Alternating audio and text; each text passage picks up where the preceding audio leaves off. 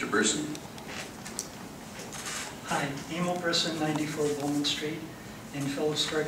I have a question for the council president about a comment that he made when Mr. Morissette was speaking there. When you were talking about eminent domain, if I recall correctly, you either said, we have decided or council has decided.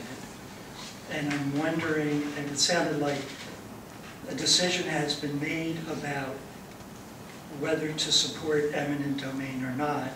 I'm wondering when that decision was made. So, Mr. Brisson, I imagine you're trying to trap me into telling you that we speak behind closed doors and we made this decision.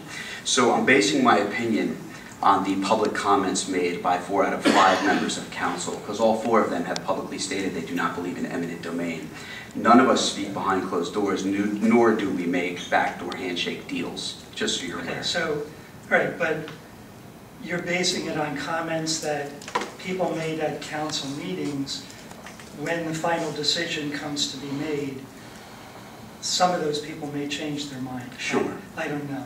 I just wanted to clarify that it's not a decision that has been made publicly by the council.